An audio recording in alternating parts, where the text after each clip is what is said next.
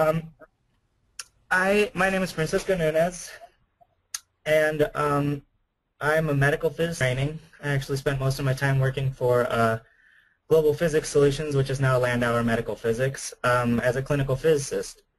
And I've been with Philips for the last 3 months or so, and so they've asked me to give this presentation.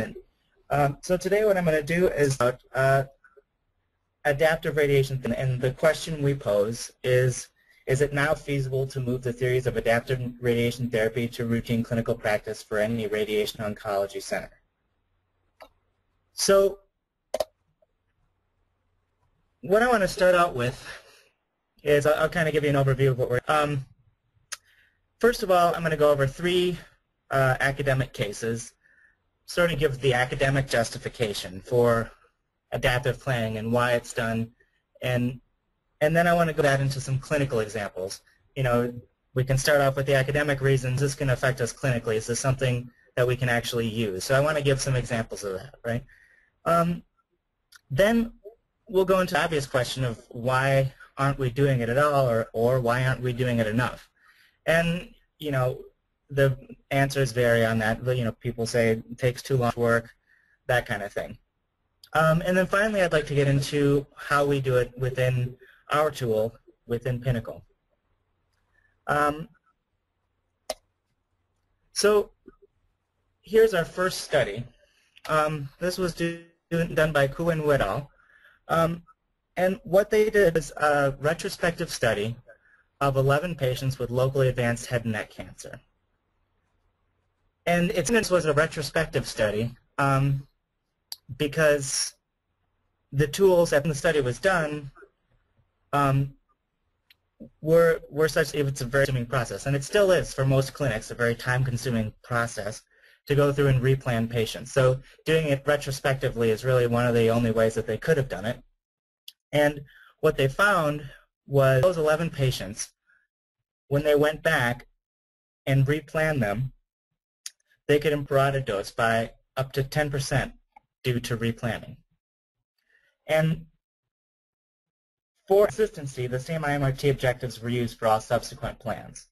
So what that means is they did several replans, but they just IMRT objectives for each one of the replans. So they did no kind of fine-tuning of the optimization, which could have actually provided superior results in this case. One of the things, the more frequently they could replan, the more parotid sparing that they could get. And another interesting thing to note is that the sparing of the parotid is greatest when the plan could be implemented in the same week. So when they put it together, they had actually started with the assumption they would no change, implement that, or repatient and implement that following week to allow time for replanning. When they changed that as made it so that the plan could be implemented in the same week, they found greater sparing of the parotids. So here a slide, a little picture from that particular study of one patient, and we can see that on the left-hand side, this is a slice of that patient's CT at week 6. And what we can, those are the original contours are on that slice. So again, this is weeks with the original contours on it on the left-hand side, and we can see that the contours are actually out in space, particularly for the parotids. The parotids obviously changed significantly in size over the course of treatment. So on the right-hand, we see that same slice of CT at week 6 with the contour listed. So we can see that this patient did indeed change quite a bit over time. They also have a table in this particular that shows that really the CT2 left parotid and right parotid all changed during the course of treatment, week by week. And in fact, it was interesting to note that on CTV2 was actually larger than on week 0. So the tumor had actually increased in size, or the treatment volume had actually increased in size from week 0 to 1. In this case, in fact, the treatments, something interesting to note that it actually did increase and could be a potential miss if it's don't watch closely. The next was done by Peter An et al. And the 23 head and neck patients. For those 23 head and neck, they did three rescans during the treatment. So it was at fractions 11, 22, and 33. What they found was, of those 23, 15 required a replan. And the reasons included both target homogeneity issues and improved OAR sparing.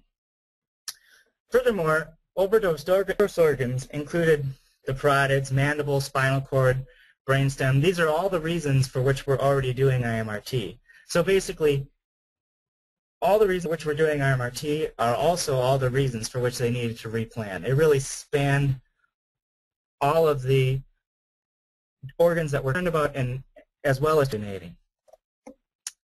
So one interesting point of the study was they were really trying to come up with an algorithm for replanning.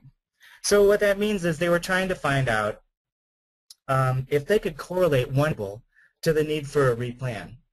For example, if a patient loses, say, 20% of their body weight, can we say that if a patient loses 20% of their body weight, we should then trigger the need for a replan or a reassessment of that patient's plan? Or if a patient decreases by, say, 2 cm in circumference, does that trigger the need for a replan? And what they found is really couldn't find a single variable that could be correlated to the need for a replan. So what that means is the only way to figure out a patient, according to the only way for a patient to know whether a patient needs a replan is to actually do recalculation and reassessment and see if that patient needs a replan. There is no shortcut algorithm. There's no rule of thumb that you can follow. And that point. So there may be some cases where we would know right away in cases of extreme weight loss, like our friend Jared here. But for the most part, we just need to do it. So this third study was actually a pretty elegantly executed. It's something they, from what I've found, are doing a little bit more commonly in Europe. In this case, what they took 20 patients whom they selected for adaptive radiotherapy of the bladder. Now, they created 3 DVs, and if you can see on the screen, we have a blue, red, and a green PTV. Those PTVs were created so that on the day of treatment, when they did their CT of the patient, they could choose a plan that corresponded to any one of those 3 PTVs and then applied that plan.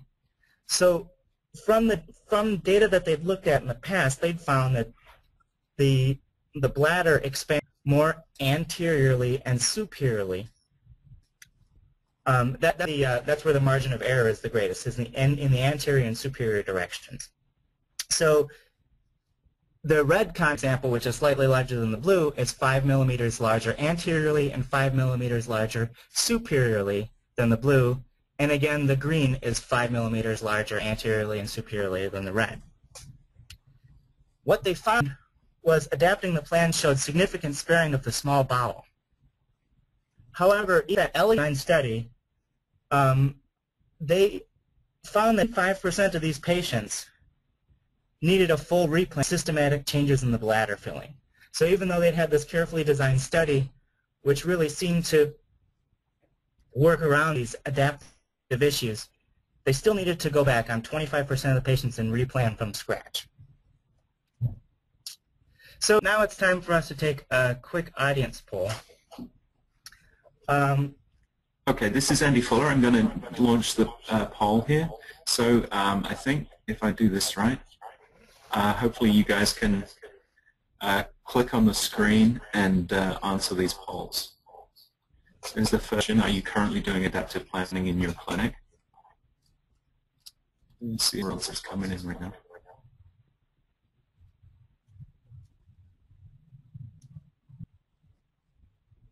Okay, looks like it's leveling out a little bit. Yeah. Okay, and in follow-up, we'd just like to ask one other question here. So bear with me.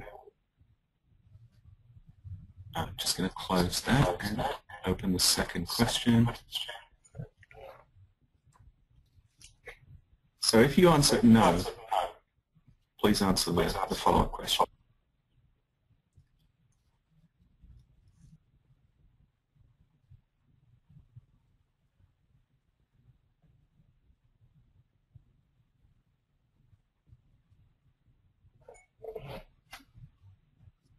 Hmm?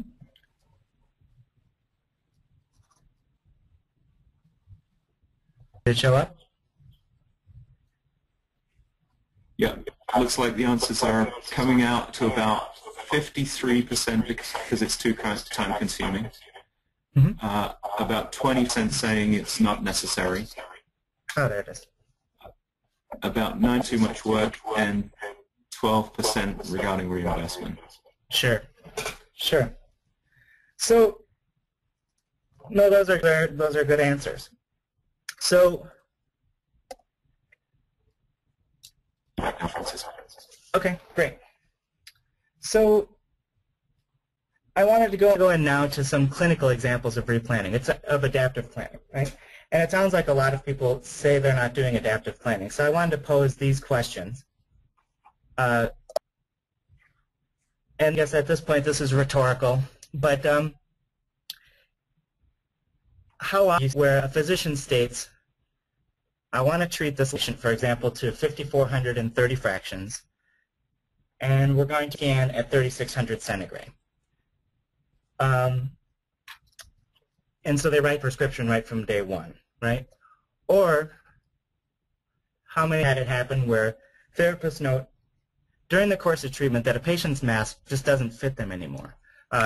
For a head and neck patient, their neck tumor has decreased significantly, or they've lost some weight, and they come back and say, we need to remake the mask so that this patient doesn't move around, and as a result, we'll probably have to replan this patient. Or how about the patient just does not match planning CT well, right? Or the patient setup does not match the planning CT well. Sometimes the patient comes in for their initial CT. When it comes time for them to get treated on the table, they can't maintain that setup the entire treatment, or even on the first fraction. Or the last is the patient relaxes during the course of treatment. So I often therapists that, the patient came in, they were all nervous, maybe their butt cheeks were clenched as they're laying on the table. Over the course of treatment, they get a little more relaxed. They start joking around with the therapist as they're walking into the room, and they're just much more comfortable as they get onto the table. In it, a majority of the centers have had to replan for all reasons, for one or all of those reasons. And if planning, for example, to match because a mask doesn't work, doesn't fit anymore, or to adapt to the fact that the patient's anatomy is changing in a lung, that is, by definition, an adaptive plan. Anytime we're adapting to a patient's changing anatomy or a patient's changing, we are doing an adaptive plan. So that the process is very time-consuming, right? So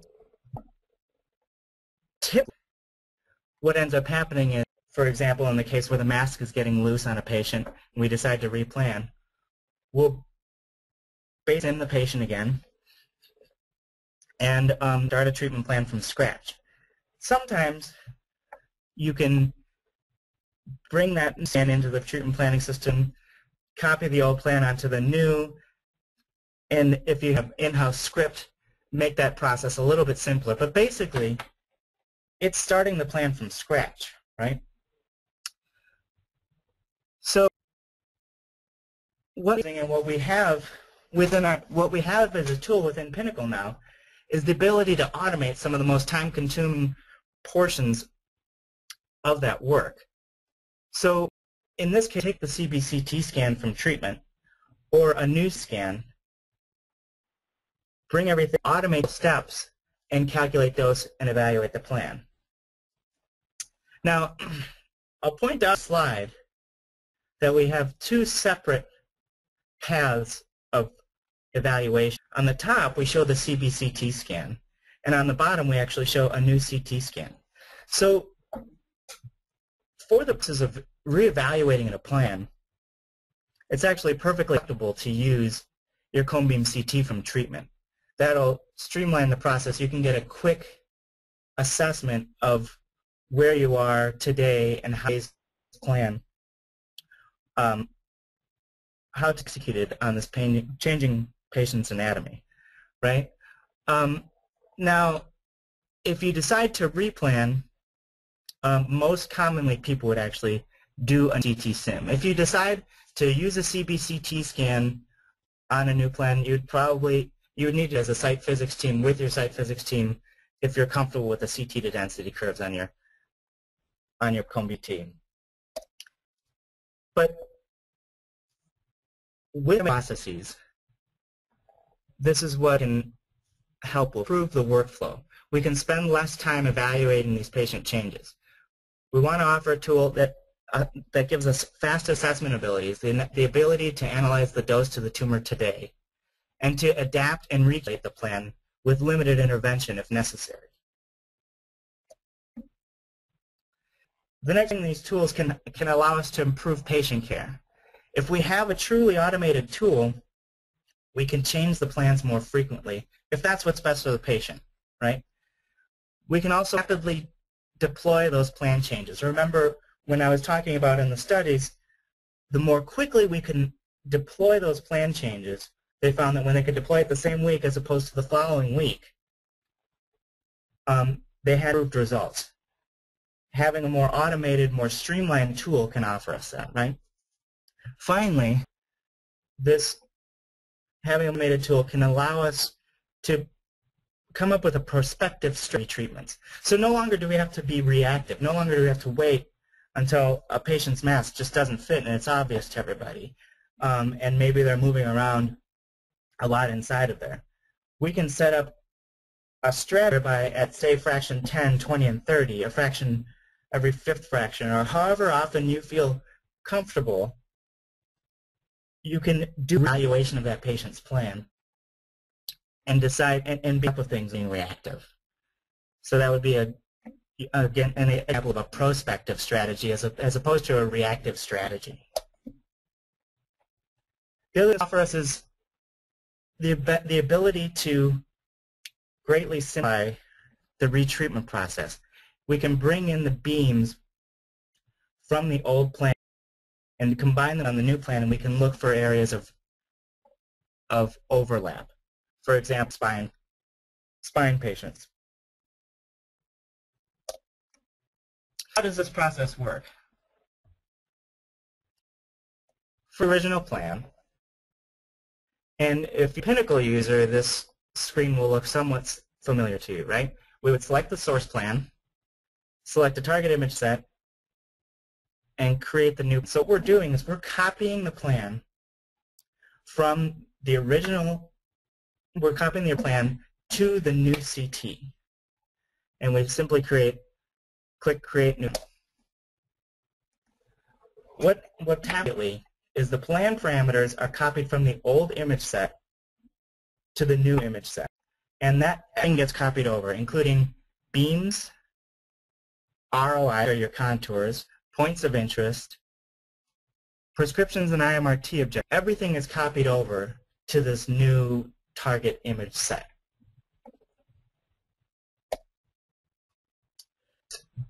Automatic image registration takes place in the background, right? The beam plate and the ROIs are propagated. So the first step, automatic registration, is a rigid registration. In the rigid registration, the two data are fused with a common rigid registration to get the beam placement to the new data set. Once that's done, we move into the deformable registration phase of this. And again, this is all happening behind the scenes.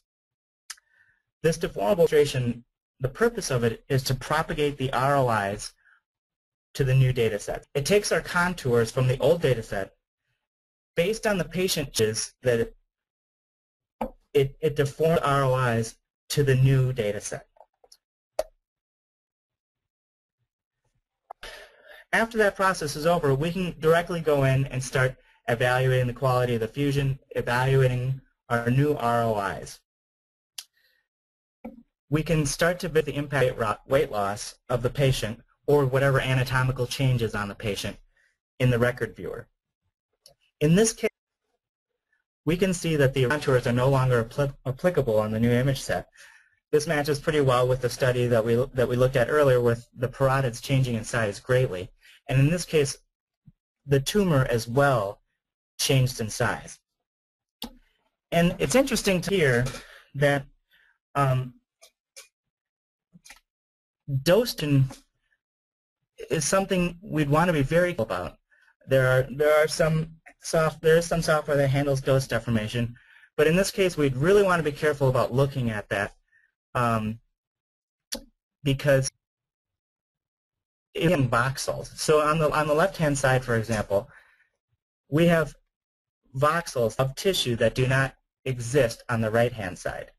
So if you were using some sort of third-party dose deformation tool, you'd want to make it make sense. And if you had, say, 1,000 voxels of tissue on one side and only 600 voxels of tissue on the right side, where does that dose go, right? Those are no longer there. So dose deformation is something you take with a grain of salt. So it would be something we'd watch out for if we were using some party tool for that kind of evaluation. The next is visualize the impact of weight loss using the BEV. Now in this case we can actually see on the right hand side that the beam port does not act the tumor and it will need to be readjusted.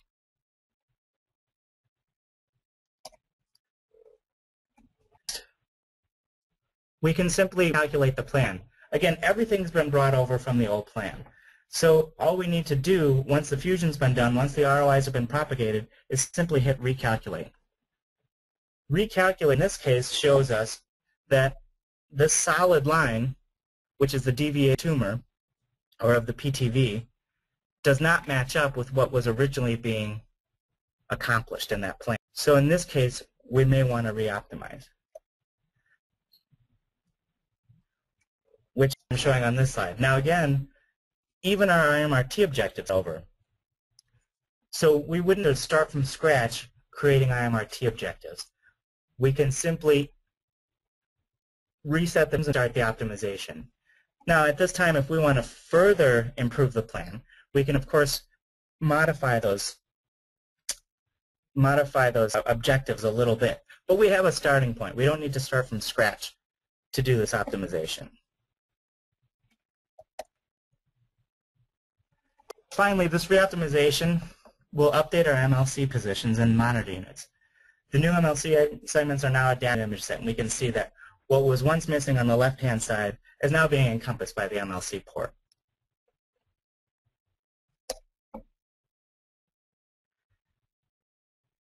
And evaluate these new DVH lines.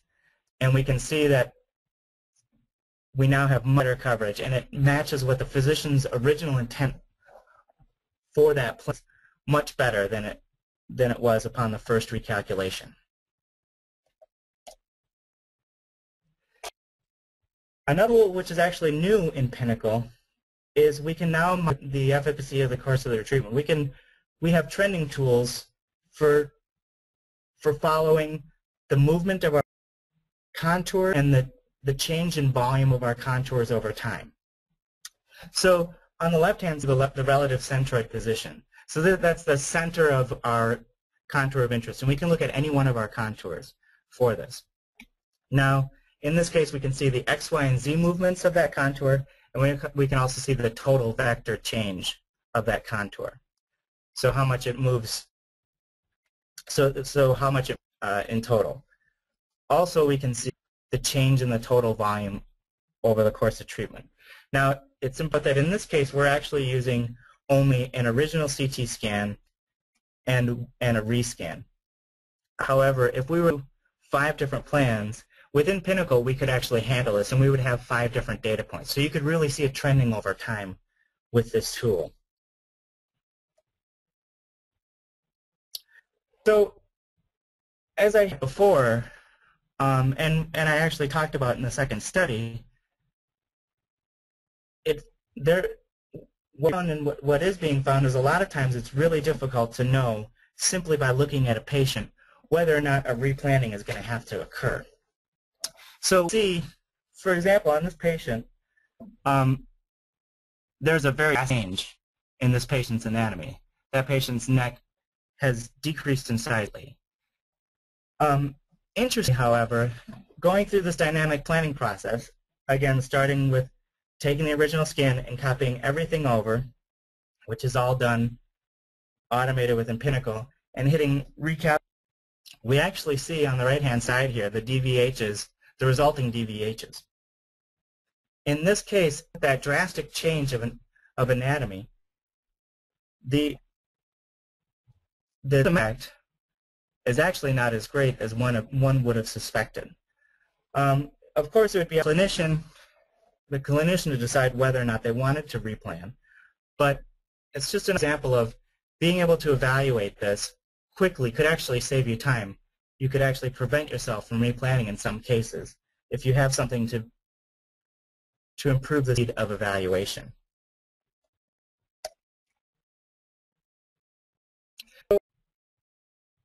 What this tool allows us to do is efficiently recalculate efficiently recalculate and assess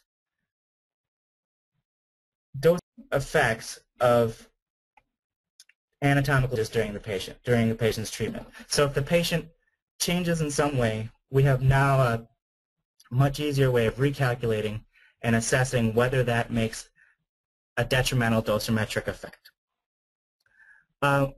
We can now adapt the plan with limited user intervention and track the patient's over, noting the changes in volume and notice in position of the structures that we're concerned about. Also, we have to embark on a prospective of retreatment if that's what we're interested in doing.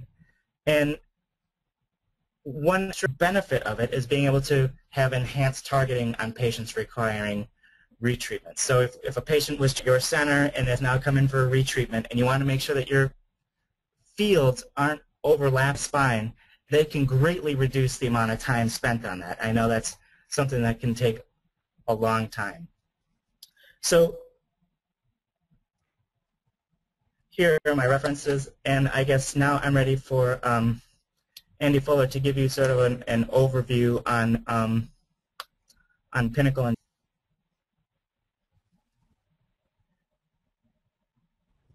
Thanks, Francisco. I'll just take over here. Presentation. Okay, I can see my screen.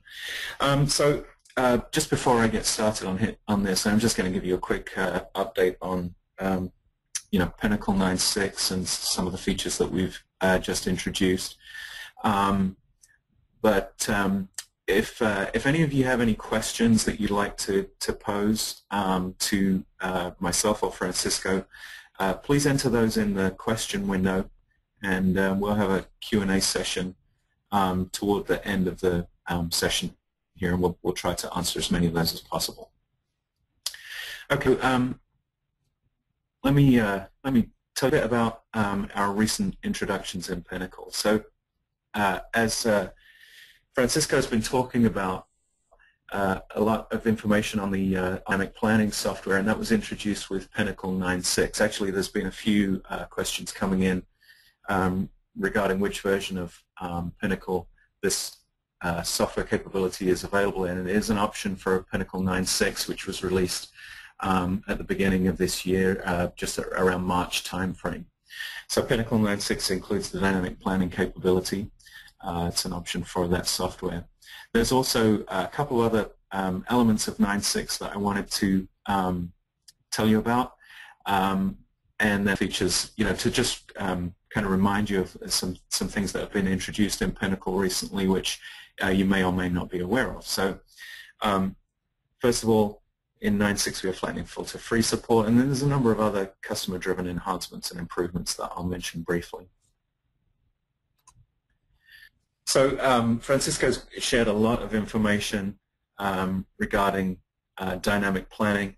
As I say, that's available with 9.6, but it really does, kind of facilitate this whole workflow of enabling assessment as quickly as possible, automating replanning should you choose to do that. There's also some neat features in your treatment plans over time. We have a nice feature for kind of a timeline-based approach to the problem, so you can basically track, updated plan aligned with new image sets that you've used, which really kind of makes this whole process much more straightforward. And then finally, dynamic planning is not only for adaptive radiation therapy. You can also use it very constructively in retreatment scenarios, which obviously even in the majority of clinics, if you're not yet doing adaptive radiation therapy, you probably get a number of retreatment cases coming through the door. And dynamic planning can really help with that by bringing a previous plan forward to your current image set for a given patient. So planning, we're very pleased with that software, and like I say, it was introduced in March with Pinnacle 9.6.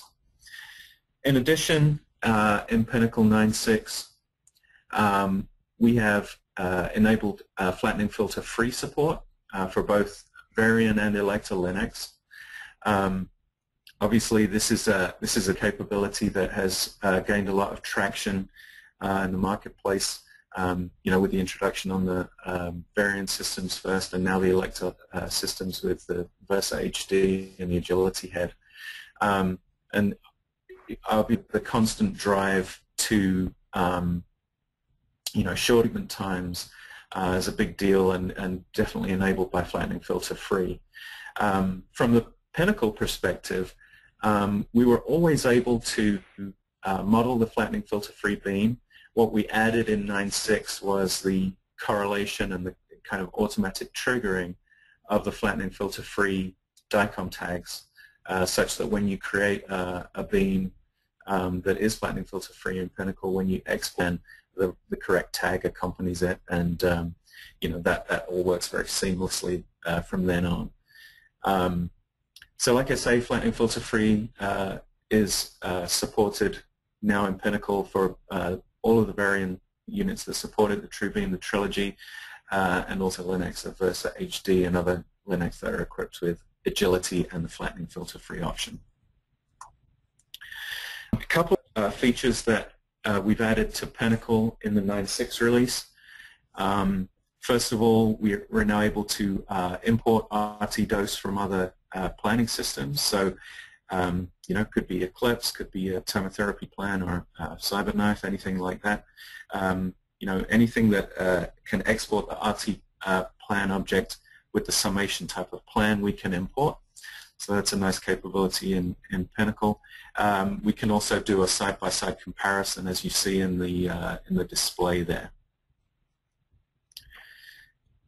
We simulate dose in Pinnacle 9.6. If you have the dynamic planning license, you can accumulate the doses from third-party dose sorts, as I mentioned before.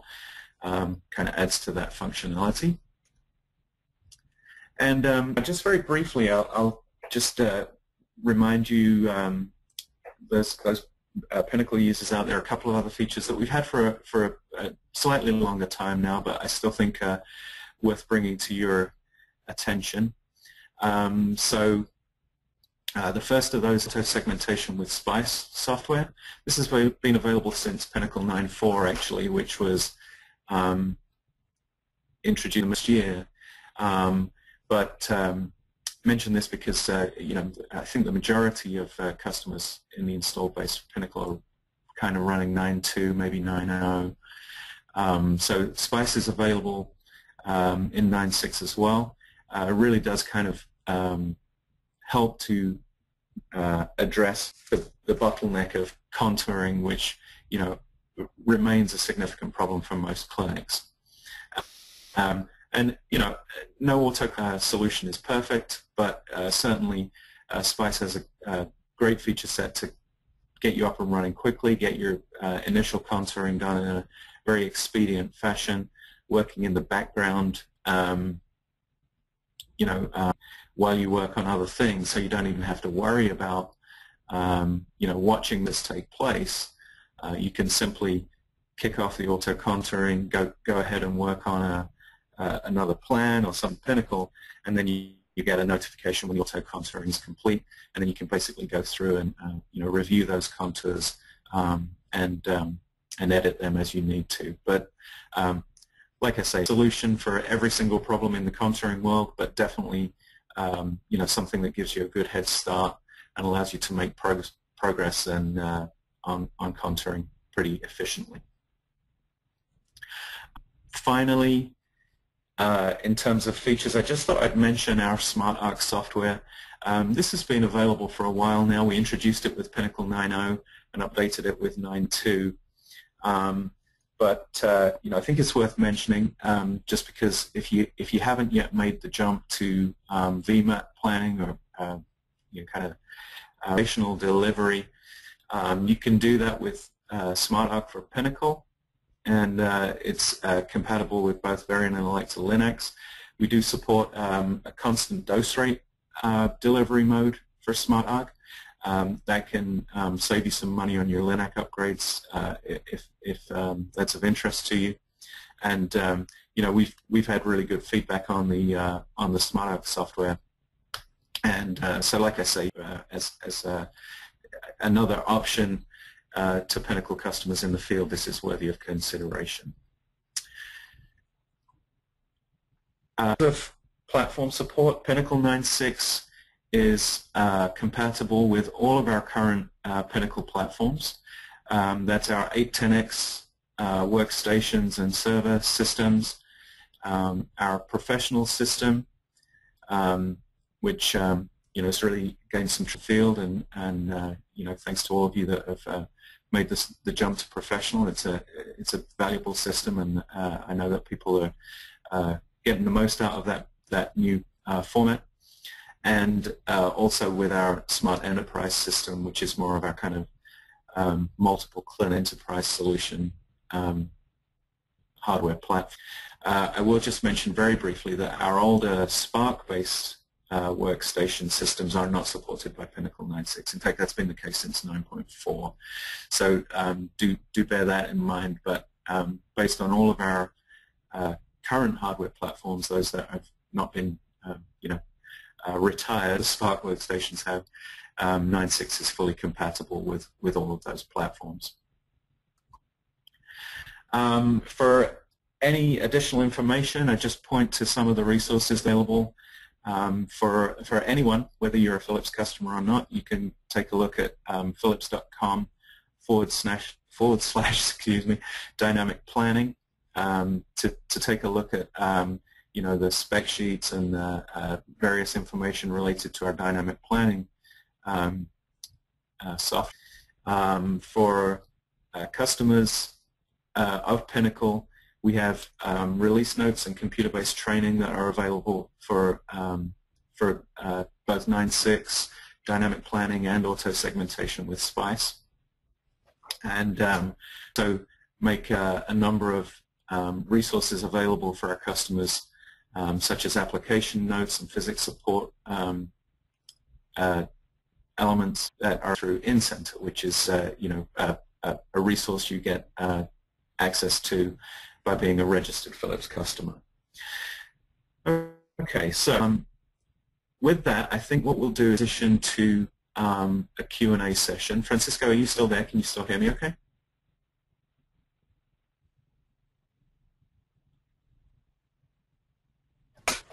Okay, there you go, now he's unmuted. Yep. All right, so let's see. I'm just going to step through some chat questions here, and thanks to everyone for the questions that have been coming in. I'm not sure we'll be able to get to all of them, but we'll try our best. And if not, we'll follow up afterwards. So one question, Francisco, that was asked was related to planning on cone beam CT. The question was, do you have a calibrated CT to density table for the CBCT, and is this table available in Pinnacle as per physics? Sure. No, and that's a good question. And the Pinnacle is you can use any CT that you have a density table for, you can use to calculate dose on it. So, but it's a bit unconventional to use a CBCT to calculate dose if you're going to then modify the plan and deliver based on that CBCT. So what I mean is, so a CBCT or CT, right? So we can take that in and recompute dose on it if we have a CT density curve for our CBCT, or you can do density overrides for the structures within there. But if you want to take it the next step and actually take that CBCT and plan on it and plan a deliverable plan based on that, you really want to work with your site physics to make sure that you're comfortable with your CT tables for your linear accelerator. There are conflicting research on that, whether the CT table coming from a cone beam CT is stable. But in answer to any CT that has a density table associated with it can be used to calculate in Pinnacle. Hopefully that's using. Yeah, no, it makes sense. Okay. Okay, here's another question regarding the dynamic planning software and the area of ROI propagation. And the question is, are propagated ROIs done to the nearest voxel on the new data set? Is it me or? Yeah. Okay. If you can answer it. Are they the voxel on the new data set? Yeah, so maybe I should jump in there. I mean, basically what we're doing is a deformable image registration in the background. And we're mapping the, obviously we're mapping the voxels in the original image to the new image to determine the movement of the ROIs. Now, as Francisco mentioned during the presentation, the one piece that we've really exposed in terms of the deformable image registration is the movement of those contours. So I don't think it's really straightforward to say, is it done to the nearest voxel, but basically we're mapping the voxels from one image set to another, and then we're moving the ROIs according to that, and then you have the ability to go through, check the ROIs, the propagated ROIs in the new data set, make sure that you agree with that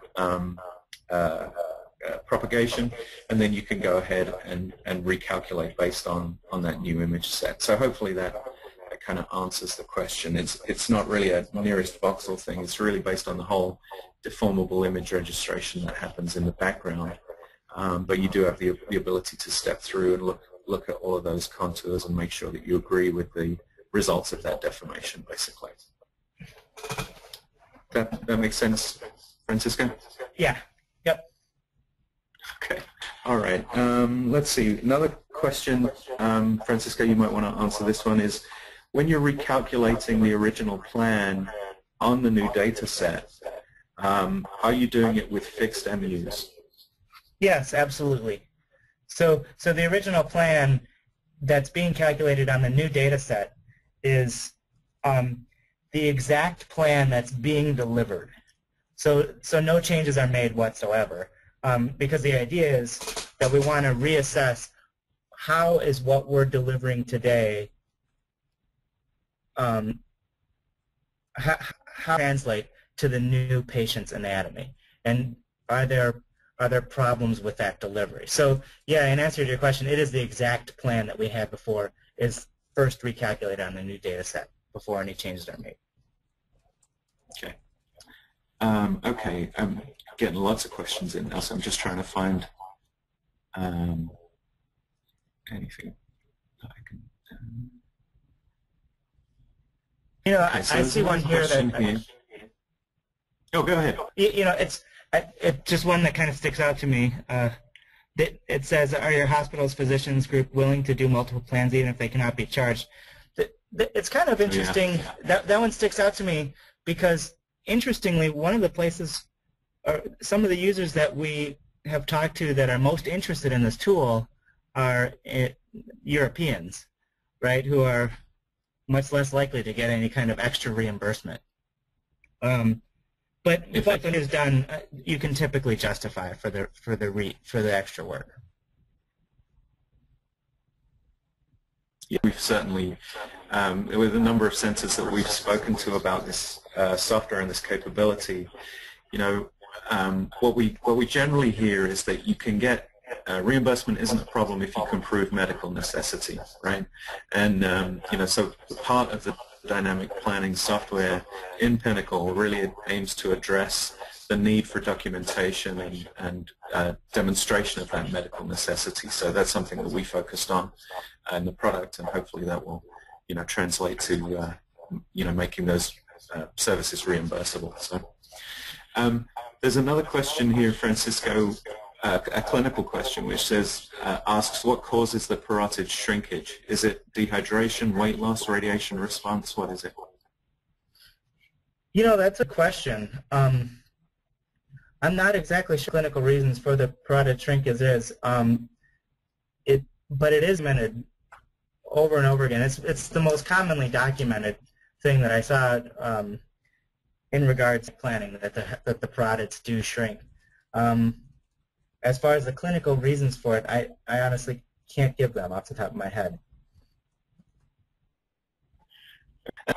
We're coming up to the top of the hour, so we'll make this the last question. And for those of you that submitted additional questions, thanks for those. We'll try and answer them separately offline. The one final question is there a limit as to how many replans you will do during the course of treatment? No limit that I know of.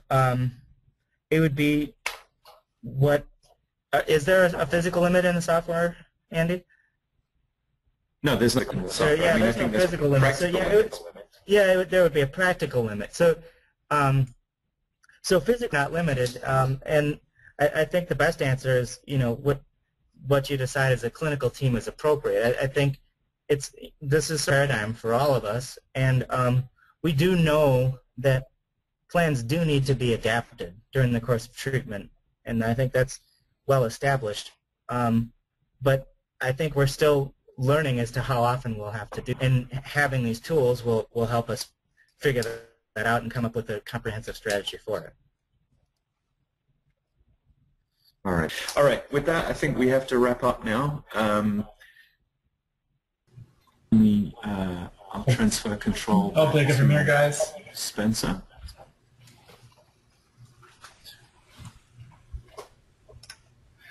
All right, just want to thank everybody for participating in the webinar today. We do have 4 more this week. They are available to members and non-members, so if you do have any colleagues that want to watch them, we have plenty of seats. Feel free to register and watch the rest of those this week. They'll be at the same time, 1 p.m. Eastern Time. If you do have any questions or comments, feel free to email them to the aamd@medicaldosimetry.org. There will be a short post-webinar survey that'll pop up on your screen after this is over. We really appreciate any feedback you can give us. Anything else, just let me know. Again, the credits will be available. I'm going to try to get them up within 48 hours. They will be up by Monday next week at the very latest. But look for those under the Online CE Center. Go down to your transcript, and they will populate. The MDCB upload will not be done until next week. So they are very different things. This is your AAMD transcript. The MDCB learning plan is different. So look for those next week. Handouts and the recording will be posted within 48 hours. So we'll look forward to seeing you guys at our other webinars this week. Thank you.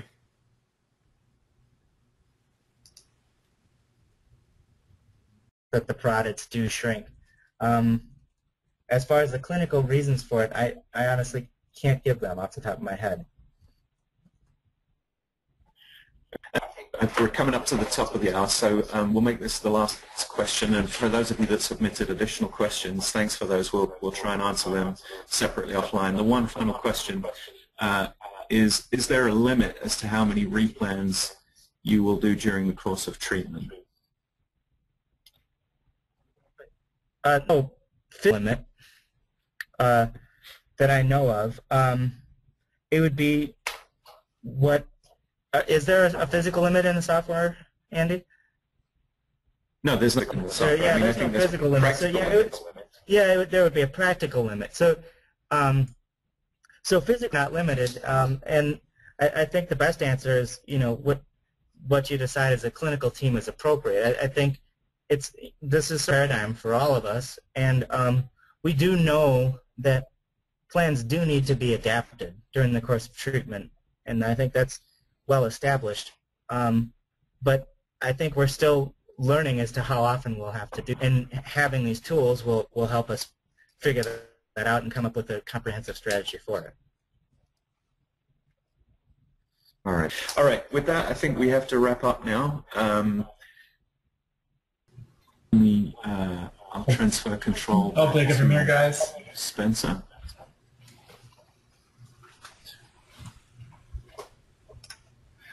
All right, just want to thank everybody for participating in the webinar today. We do have 4 more this week. They are available to members and non-members, so if you do have any colleagues that want to watch them, we have plenty of seats. Feel free to register and watch the rest of those this week. They'll be at the same time, 1 p.m. Eastern Time. If you do have any questions or comments, feel free to email them to the aamd@medicaldosimetry.org. There will be a short post-webinar survey that'll pop up on your screen after this is over. We really appreciate any feedback you can give us. Anything else, just let me know. Again, the credits will be available. I'm going to try to get them up within 48 hours. They will be up by Monday next week at the very latest. But look for those under the Online CE Center. Go down to your transcript, and they will populate. The MDCB upload will not be done until next week. So they are very different things. This is your AAMD transcript. The MDCB learning plan is different. So look for those next week. Handouts and the recording will be posted within 48 hours. So we'll look forward to seeing you guys at our other webinars this week. Thank you.